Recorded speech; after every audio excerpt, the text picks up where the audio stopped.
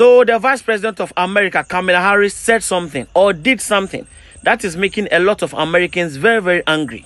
I'm sure you all have heard about the Hurricane Helene that destroyed a lot of houses in North Carolina. So if you don't know about the Hurricane Helene, you can check it out.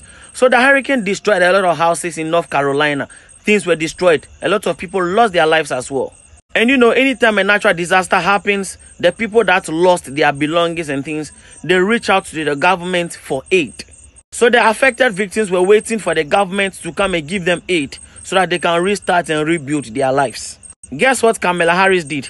Kamala Harris went on air and said the government will give every affected person $750. Yes, $750. They will give it to the affected people to restart their lives.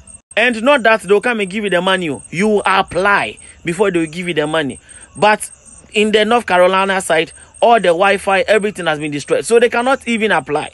So when the people heard of this, they said, how can the vice president tell us this? You basically sent $8 billion to Ukraine a few days ago. And now that we, your own citizens, we are affected by a natural disaster, you are telling us that you will give us $750. So a lot of Americans are really, really angry. They are very angry.